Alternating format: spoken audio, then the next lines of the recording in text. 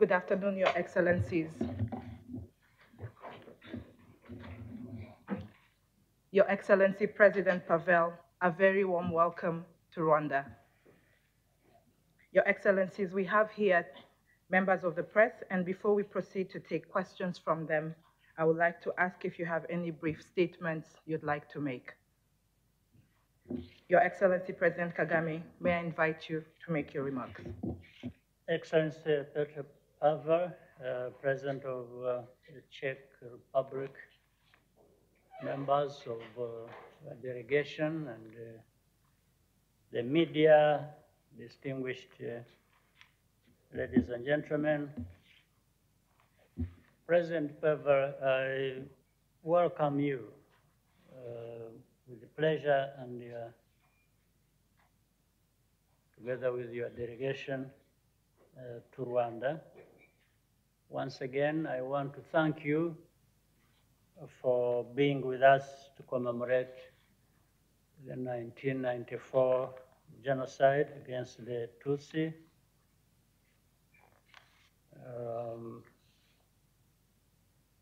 The Czech Republic played a prominent role in calling for action to stop the genocide.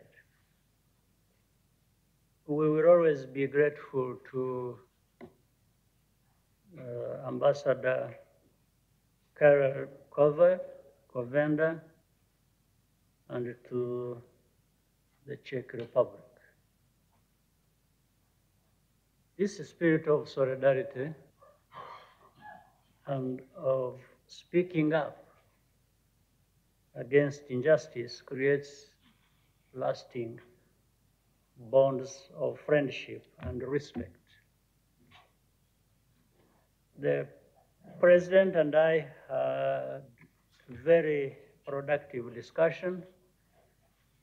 We value our close collaboration in the defense and security and many other areas. Together, I want to strengthen our cooperation in health,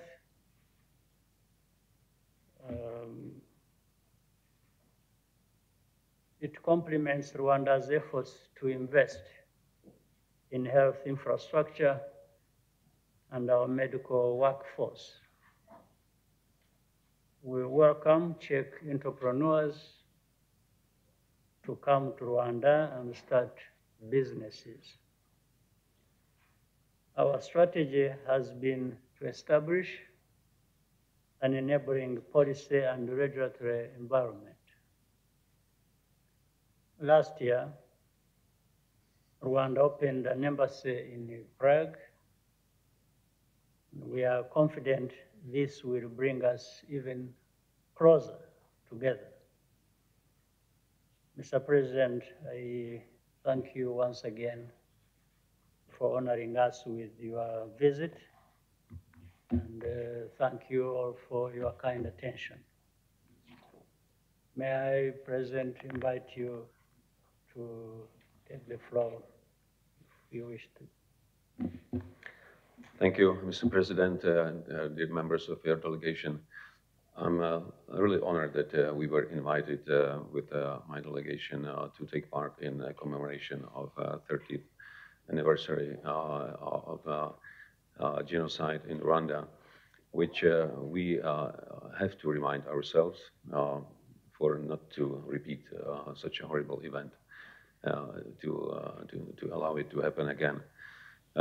We also take this opportunity to extend our partnership with Rwanda, which already has very sound foundations in the areas of security and defense, in the area of medical support, in the area of wildlife protection, infrastructure, and then also other areas.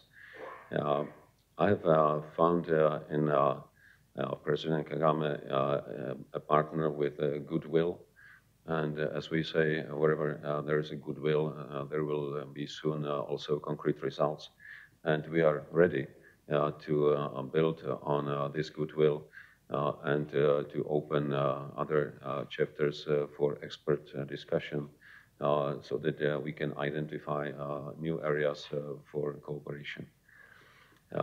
I take the partnership and cooperation with Rwanda as mutually beneficial because both sides have a lot to offer. I would like to express my great respect to the progress that your country, under your leadership, has done over the last 30 years, building not only on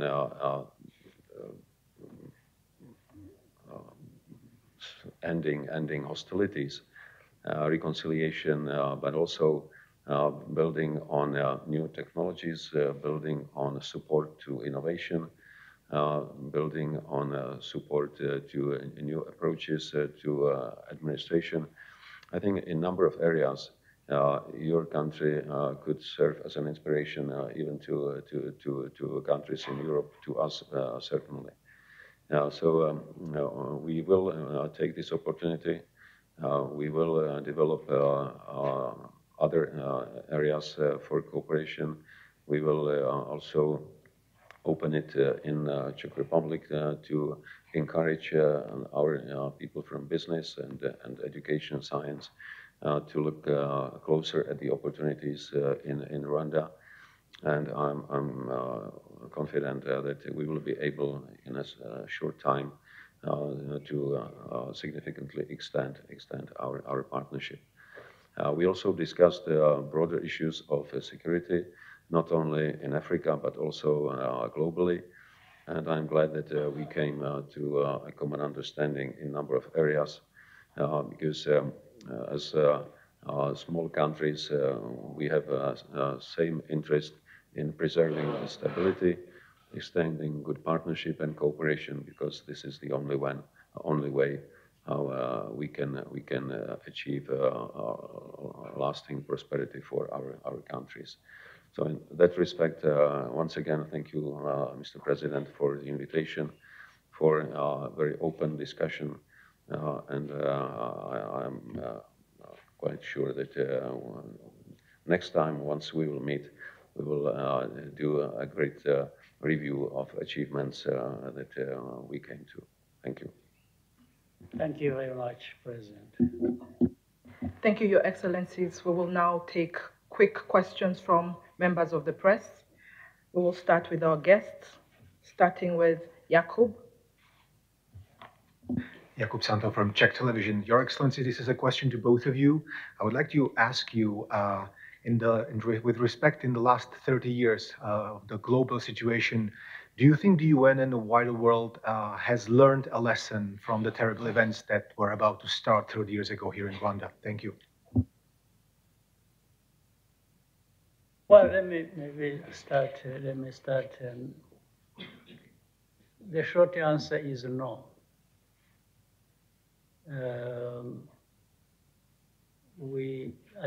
From my standpoint,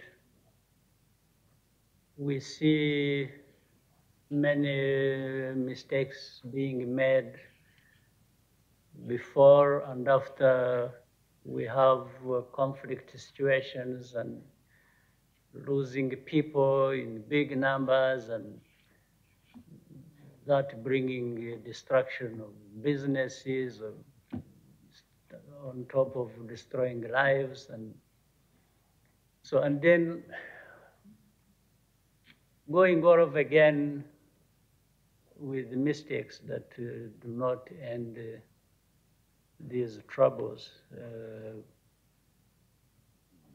So if mistakes were learned, there are situations where you look back and say, no, but this problem could have been prevented or could have been stopped immediately it started. If only there was the will to look at things, looking at the root causes and then fixing that. So there is always an interplay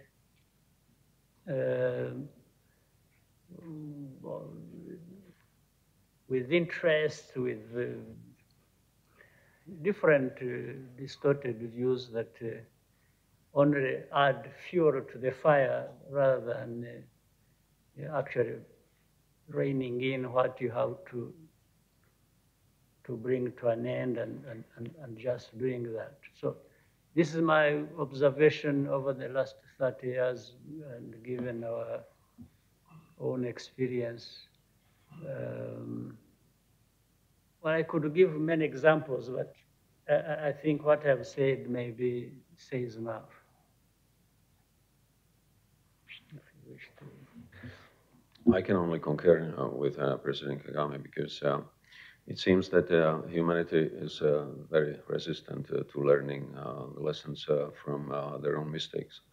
But at the same time, what I see as a progress is growing understanding among a number of nations around the world, quite often of a different opinion on specific issues, but being united in major principles. We have seen that during the last couple of UN General Assemblies, where countries from Latin America, Africa, Asia, Europe agreed on some principles, and this is encouraging. We should seek like-minded partners wherever they are, and try to achieve significant weight to come up with sufficient counterbalance against the big actors if they make mistakes. And I think here we come to an understanding that aggression against sovereign countries should always be condemned, and we should be credible to ourselves and also to the whole world when we protect our actions. And by saying that, I'm also looking into our own camp. The second question will be from Philbert. Thank you, Excellency. My name is Philbert Jinima. I work for EGA. My question, Your Excellency, Rwanda and Czech Republic both went through difficult history. And I would like to ask you, how does this inform the kind of partnership you hope to build between these two countries? And also, is there maybe a room for a different way our two continents to relate? Thank you very much.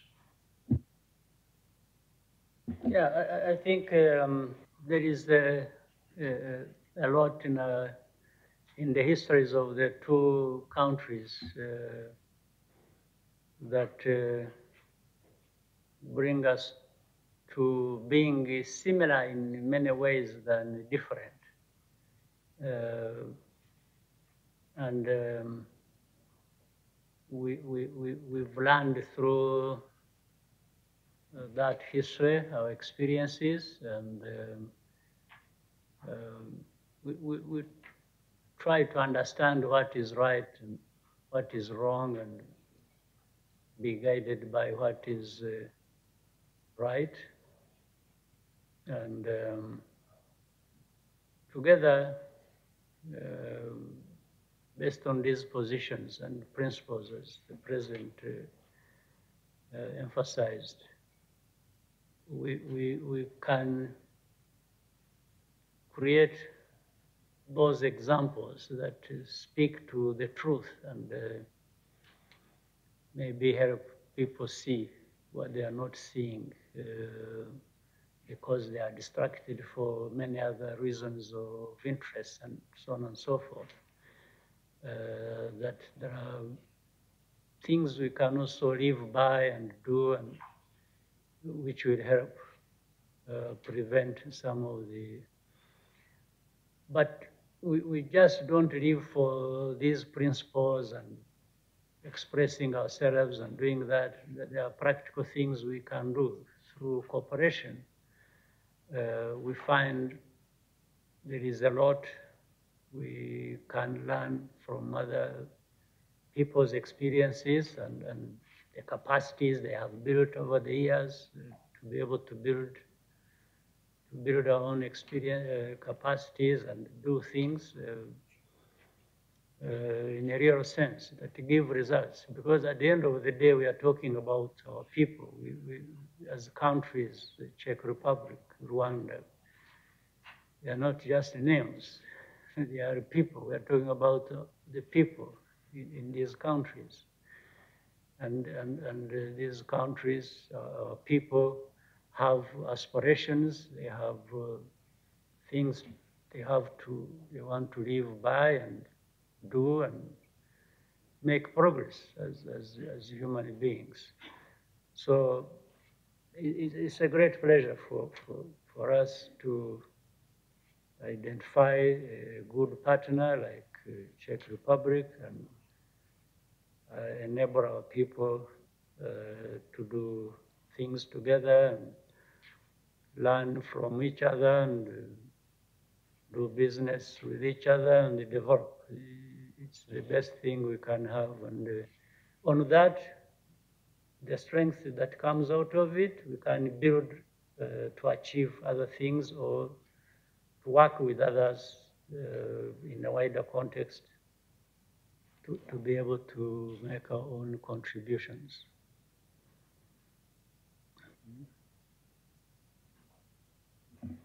We will now take the last question from Czech. Hello, Eliška Fajmanová, CNN Prima News. I also have a question for both of you, Your Excellencies. I would like to ask about the British Rwanda model and the potential Czech contribution to it, if you've also discussed it, and with what result. Thank you. Can you say again? The British Rwanda model concerning migration. Okay. You wish to say that? You wish to start, and then maybe I will chip in if you... Okay, thank you.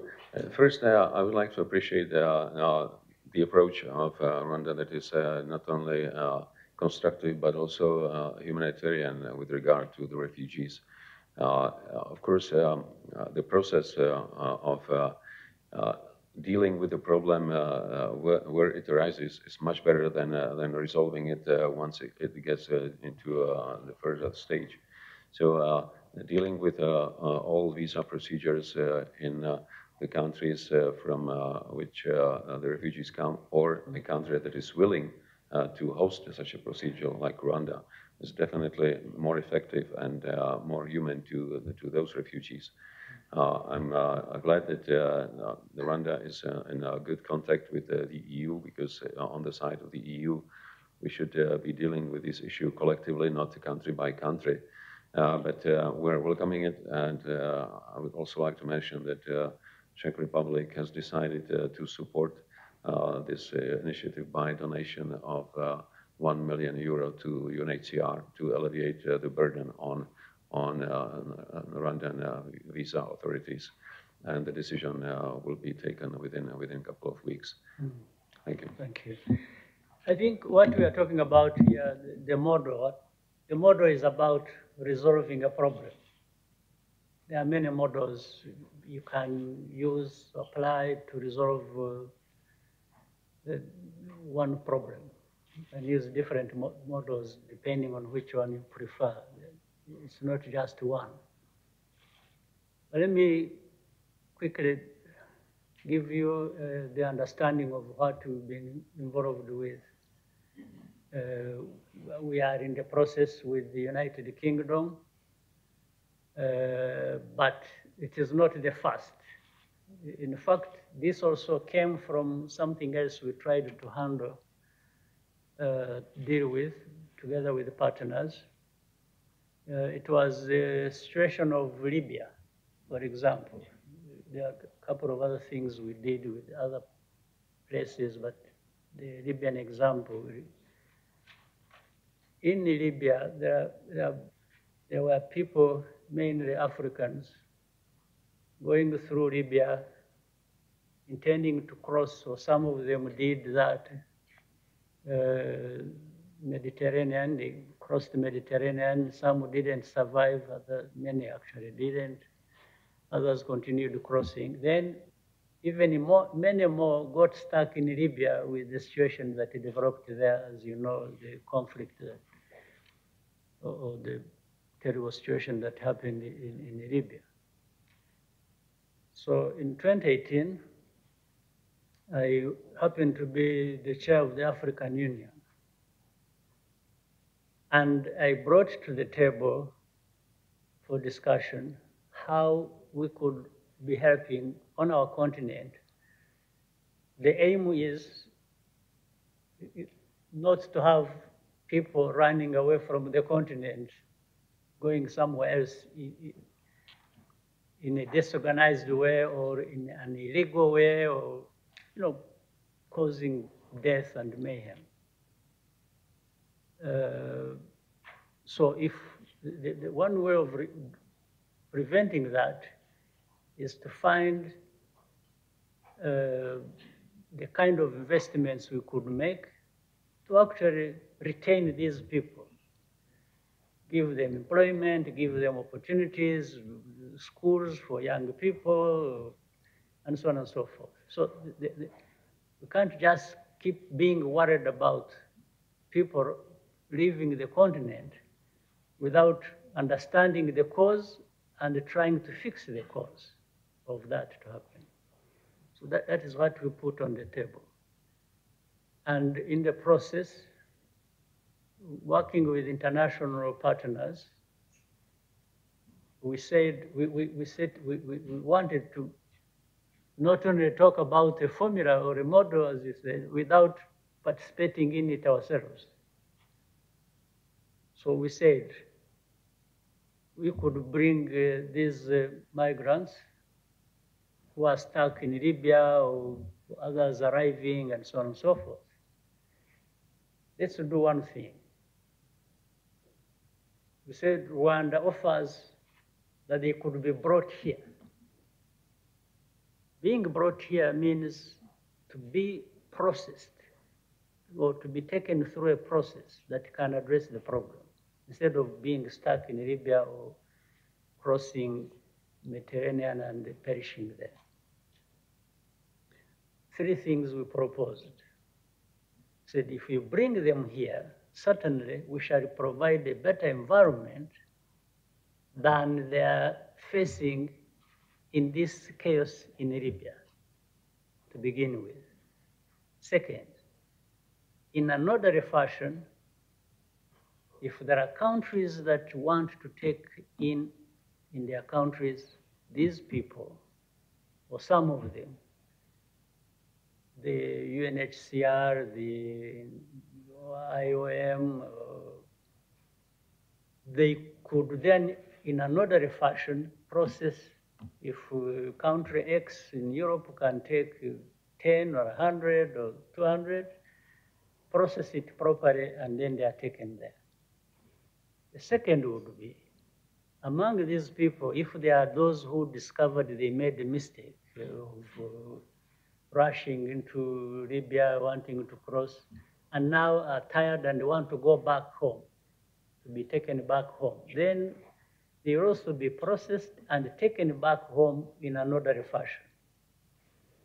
The third category would be, there will be those who don't find people to take them to Europe, for example, or they don't want to go back home. We even offered, they said, they can stay here until they find what to do or where to go. But when they are in a safe environment, because Libya, where they were, there was no safe environment. That's what we offered, that's what we did, and so far we have processed with UNHCR and other institutions, we have processed over 2,000 people. They've been brought here, the UNHCR helped, they bring them, they charter planes, they ferry them to this place, and we have prepared a place where they stay for as long as that is necessary. So, and this has worked on a small scale, of course. So this is what the UK got to know about and approached us to say, can we have so many people coming in a very, most of them illegally, others in a very bad way, or whatever it was. There are even human traffickers who smuggle people into countries. So I think learning from this, we agreed we could still have another way of doing things. But this time, the people that are being sorted out, in most cases, are already in the UK. So really, most of the things that have to be done are with the United Kingdom. For us, we are just participants and offering this facility. In fact, some of them are even confused when they have heard that there is we called it migration partnership also associated with development. The one thing we did, we say, okay, for us, we are a small country, we have no resources. We are happy to play a part, but we don't have money to feed these people, to do this, to invest in. So the money that is being talked about in this is money to help Rwanda settle these people. In fact, the UK would look after these people, but in a wider context, develop the environment, meaning they contribute, as they have done even before, to the development of Rwanda to be able to carry this burden. This is what it is.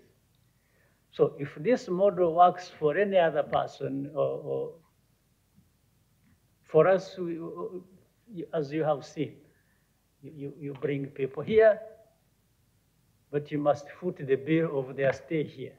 For us, we're offering,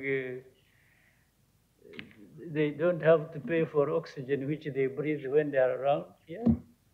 There are things they don't have to pay for, and they don't even pay for security, which we provide our own citizens. But in terms of livelihood, we are not a country with resources to do this kind of work, looking after people who are in this state, because we already have limited resources to look after our own people. So I've probably given you a very long explanation, but this is what it is. Yeah. We thank you, Your Excellencies, for your valuable time with us today. Our session here has come to an end, and allow me on behalf of the media to wish you all a good day. Thank you. Yeah. Thank you.